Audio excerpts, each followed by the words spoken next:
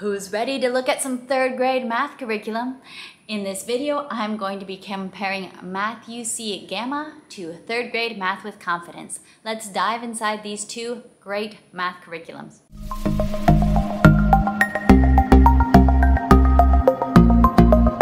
All right, we're going to begin with looking inside Math UC Gamma.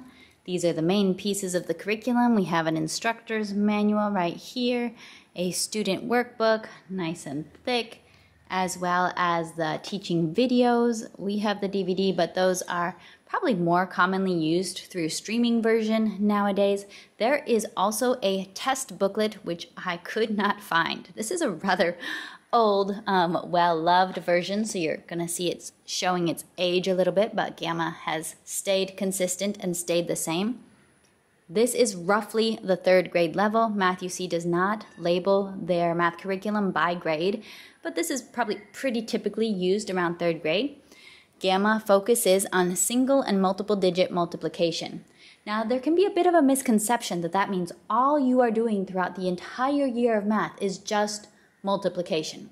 That is not true, and when you look at the student book, you're going to see that that's not the only thing you're doing. There is review of addition and subtraction. There's a little bit of work with fractions. There is other things going on in this, but multiplication is the key focus for this year of math. I'll just give you a quick peek inside the instructor's guide, and you can see it is showing its age. We live in a very humid climate, so books kind of turn a little bit yellowed over time. Now, the way Math UC is set up is that it has 30 lessons, each of which might roughly last a week, a little bit more than a week. That can vary a little bit. You can take your lesson, and at the end of the lesson, you can take your test. So you can see some of the topics: rectangles, factors, and products. So we're introducing multiplication right off the bat, looking at rectangles. We learn some of the easiest factors to multiply by: 1, 0s, 2, 5, 10 toward the beginning, and you just go through and learn all your multiplication. Multiply by 9, 6, 7, 8. Then we start learning multiple digit multiplication. We do learn rounding. We do a lot of practice with rounding. Some work with place value. There's some fractions in here. Some measurement work, prime numbers. Ooh, that's interesting. So you get that. And in the instructor's guide, there are some tips here on basically how to teach the lesson. Now remember, you're not pulling out this lesson guide every single day, because one lesson is going to be used for a week or maybe a little bit more than a week. So you have one lesson with just some teaching tips. You can have the lesson taught to your child through the video. But again, you're not pulling out videos every day because it's not a new concept being taught every day. So you are roughly working on one topic for roughly a week, and then there's incremental progress made with each of the 30 lessons. You're doing something slightly different and gradually progressing through there. There is an answer key in the back of the teacher's guide, which can speed things up if you don't feel like doing third grade math every day in your head. And then let's take a little bit of a look at the student workbook. Math UC student workbooks are very consistent. They have a consistent, very simple, minimalist style that they are known for, and that can be very, very successful with many kids that could otherwise be distracted by too much going on the page. The pages are not crammed full of a ton of work. They're very doable in our experience. These lessons are short. They're easy to accomplish in a short amount of time. So here we're getting multiplication visually introduced. Math UC is famous for its blocks and its manipulatives. I will say in the Gamma level, realistically on a daily basis, you're typically not using the manipulatives anymore, the unit blocks. This is much more of just focusing on the page. They will have some instructions for you to build, but if you don't have the blocks, I don't think that it is necessarily essential.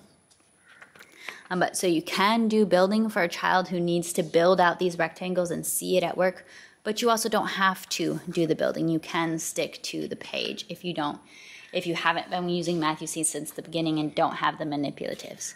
So here's where it starts, and you can see, look, we've got some nice review of addition and subtraction right there. This is not just multiplication.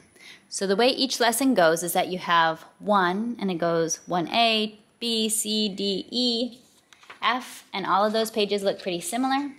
And then we get to G, which I'm always excited to get to G because that's when you get to do something a little different. This is your application and enrichment lesson, and sometimes it's a color by number type of activity where you're solving problems and coloring it. There's dot to dots, there's interesting applied word problems.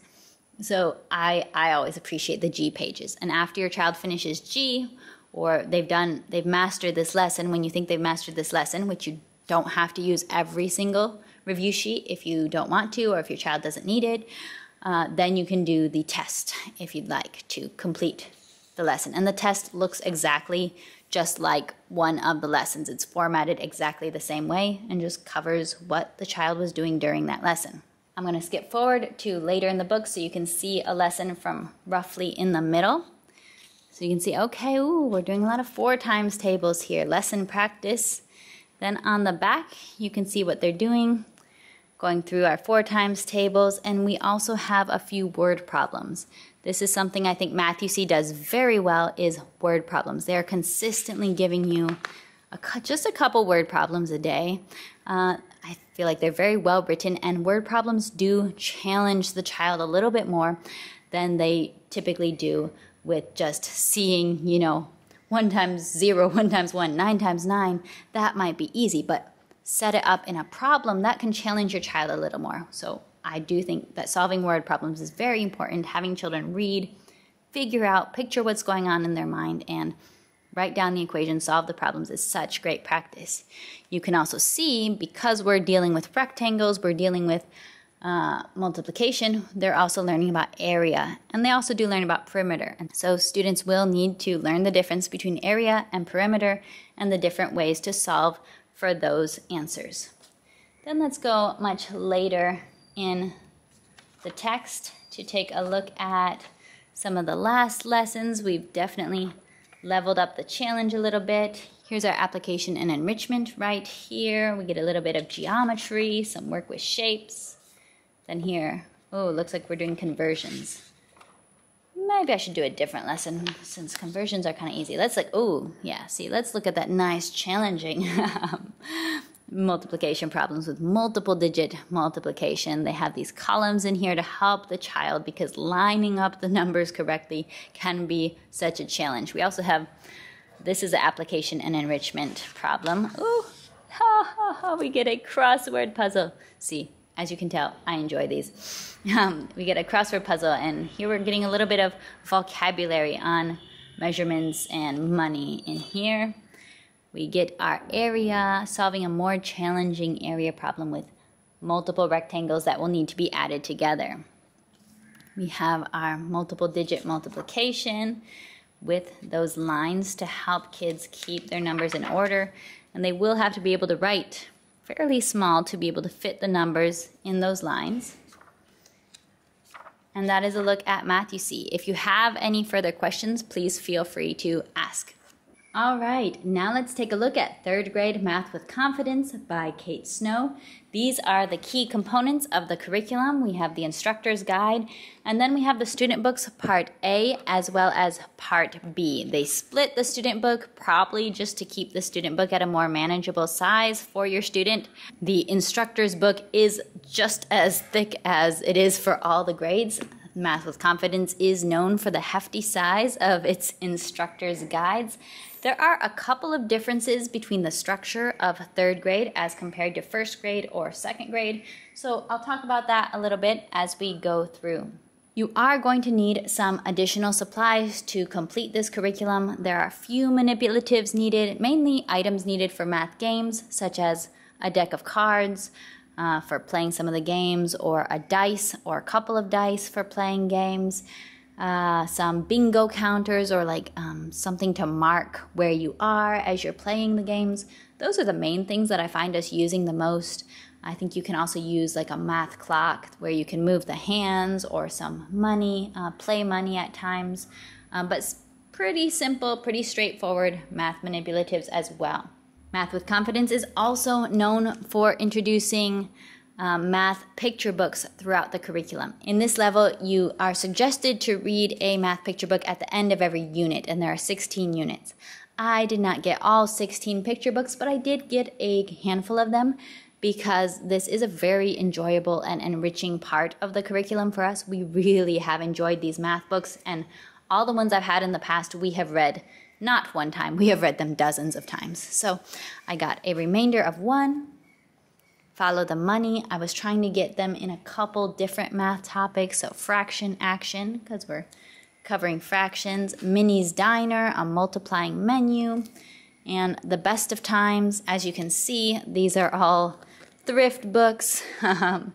Usually you can find them pretty affordably on thrift books, and we have Roman numerals here. The main topics being covered within this year include multiplication. That's pretty standard. Multiplication tends to be the big deal in 3rd grade. Division facts are also introduced in this 3rd grade curriculum. So that is a difference with Math UC because they do not introduce division during Gamma. That is introduced in the next level of Math UC. We are continuing to add and subtract numbers, only the numbers are getting bigger up until 10,000. We have area and perimeter, which as we saw is covered in Math UC. Adding and subtracting fractions. There is some fractions, there's some equivalent fractions introduced in Math UC Gamma. I don't think they do as much work with fractions. We don't really get into adding and subtracting fractions in Gamma. So we also get multi-step word problems, which Math UC does cover multi-step word problems, and money, elapsed time, length, weight, capacity, and geometry. Math UC does incorporate these types of topics as well. Won't look exactly the same, but roughly similar. So there are some differences in the scope and sequence. Now let's take a look at what a lesson looks like. There are a few differences between 3rd grade and 2nd grade Math with Confidence. One is that the units are now arranged in 10 lesson units. So you're spending roughly 2 weeks on one unit now. So you have your 1.1 all the way up until 1.10, with 1.10 being the enrichment lesson where you have a book and an enrichment activity that you are doing. The lessons are structured very similarly with a warm-up activity and a learning activity, which a lot of times in this level, the learning activity is done together using something on the page. So right here at the beginning of the book, your lesson activities are related to this page. So we might have a game board. We have a game board on this page. Or you're introducing this number line and you're talking about, hey, do you remember how to do rounding with your child as you go through this lesson activity? Significant difference is that in this level, some of the lessons, your student is going to have 3 pages. So this page is for lesson 1.1, 1.1, and 1.1. This was a 3-page lesson. Quite a few of them are 3-page lessons, but then some of them are only 2-page lessons. So it's not like 100% of the time 2 pages, not 100% of the time 3 pages. You do have to keep a little bit of an eye on that number up in the corner to say, okay, yep, this lesson has that many pages. And it does tell you in the teacher's guide what pages you're doing, what problems you're expected to be doing. But just keep an eye on that. If you have a child who is racing ahead of you and doing their schoolwork on their own, tell them that, hey, you can look at your workbook and you can see what pages you need to do for the day by looking at the number up at the top. So this is how your lesson book is scheduled. You're usually practicing memory work at the beginning of the day or doing some sort of warm-up. Typically 2 teaching activities where you're working together with your student, and then your student has some independent practice and review at the end of the lesson. In the teacher's guide, there are also a number of black line masters at the end of the book. I did want to quick show you this because I thought that this is really useful. Here's a memory work black line master. So you can copy this or laminate it, put it in a plastic sleeve, because these are the things that your child needs to have mastered and memorized. And it's good to be able to reference, it's good to be able to drill. You will be prompted to drill and review memory work at the beginning of each lesson, which is a feature I really like because I don't tend to remember randomly to ask, hey, how many days are in a week? How many months are in a year? And kids do need repetition to master just this memory work. Hey, what do we call 12 p.m.? We call 12 p.m. noon. There's 30 minutes in half an hour. What's the name of a six-sided shape? So there's 2 pages on the memory work. Which one is perimeter? Which one is area? Which one is the numerator? Which one is the denominator? It's a really nice, handy little memory worksheet. I really like this as a nice factor that you can just have to go over quick reviews, and they do prompt you. You're not reviewing everything every day, but they prompt you at the beginning of each lesson to, hey, review some of that memory work. Now I want to give you more of a peek inside the student workbook. So at the beginning, like with all math curriculums, pretty much you're reviewing concepts from the previous year right here. So it starts off pretty easy. We can see it's colorful. This curriculum does tend to have games, so there will be game boards printed directly in the curriculum. I love that. It's not a separate file you need to print out. It's not a separate folder that you need to make. There are just games straight in here. So this is one of them. This is a leaf fight, and there will be instructions how to do the game in your lesson for the day. And the games tend to be similar and consistent, so if you have used this pretty regularly, they're not that difficult to do. Then here, there are word problems throughout this curriculum. I don't know how well you can see on the screen. There's this light graph printed below a word problem. So the graph is definitely helpful for young students as they're writing their own equations, keeping things neat and lined up. Here we have multiplication being introduced with cookies. Then arrays start being introduced, and students get to draw arrays to match the equations. Here we have a little game board, multiplication crash. They give you instructions on exactly how to do this. So with these, you're typically using cards. So here you would be drawing a card from a deck of cards, multiplying by 2, and you get to play bingo with your child. We have always really enjoyed the games. My son usually wants to play them more than once if I have enough time. So there's a look at that. I'll show you book B just so you can see a little glimpse at how the challenge levels up. So here we're not having those grids for our word problems anymore. Here we're having our division. Ooh, big stuff, starting to divide. We get some geometry here, learning about shapes.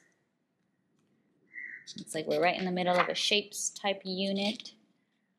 I'm showing you. Ooh, that looks fun. Yeah, we're gonna have a lot of fun with this. Every time when my son loves to page through these workbooks and tell me about all the fun things we're gonna get to do in the future. We get a time unit, getting more detailed into time, schedules. All right, so that is your peek inside Math with Confidence. If you have any questions, please feel free to ask me. I do have a lot of experience with both of these curriculums. Leave your questions, comments down in the comment section below. I'm always happy to nerd out with you guys over Homeschool, and definitely click the thumbs up and subscribe to this channel, 7 and all, for more nerdy homeschool videos. I'll see you next time. Bye.